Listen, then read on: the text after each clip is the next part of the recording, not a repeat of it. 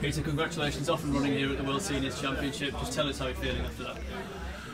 Tired, want to go to bed, and get ready for tomorrow. You know, it's a tough life. You know, you night after night and trying to perform.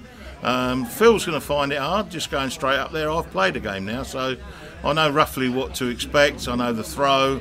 The hockey wasn't quite level with the dartboard. We had to keep getting that changed in between and everything. But you know, they get that right. I mean, I'm just glad to be having this opportunity to play in the World Seniors, and I think it's, you know, it's got longevity sort of thing. It's going to go on for years to come.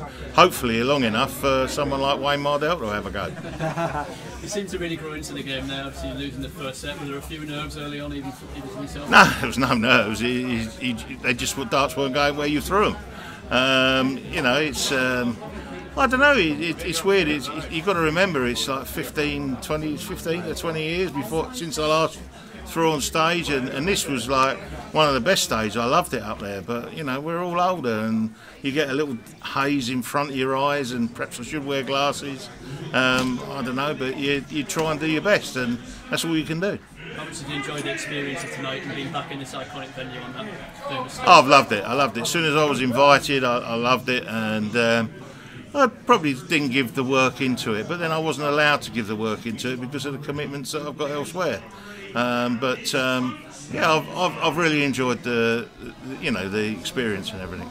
So, Mr. Phil Taylor up next. What can we expect from you in that game? I don't know. I mean, Phil's the greatest player in my era. If I was around at any other time, I'd have probably done like Keith Derrer and won it once and worked off it for the rest of my life. But you know, I wasn't, and Phil was a different category in them days. I mean, nowadays you got probably 10 to 30 players that can all play at that level. In my day, it wasn't. It was just Phil. Once he raised his game, no one could get close to him.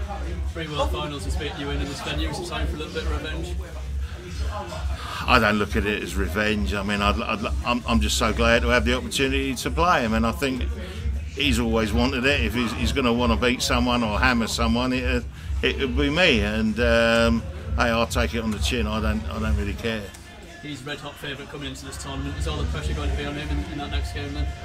Not really. I think he's red hot favourite because he's probably the red hot favourite against me. And you know, if he plays the darts that he does, I don't know. I haven't seen Phil play on the circuit. He's not playing tournaments the same as me. He's doing exhibitions, and I don't know how he's playing. I don't follow him at all. Thanks, Peter. Well played. Okay. Peter, just from tonight's performance, do you feel like you'll have to raise it a couple more gears to compete with Phil on Friday night? I think it's going to have to be a few more than a couple of gears. I think there's going to be you know, there was probably two legs on the trot where I had was it a 13 darter and a 14 darter. I mean, you've got to be doing that all the time. If you're not doing that all the time, you're not going to be anywhere close. And the crowd tonight, absolutely magnificent. Yeah, it was good. It was good. Yeah, it was good.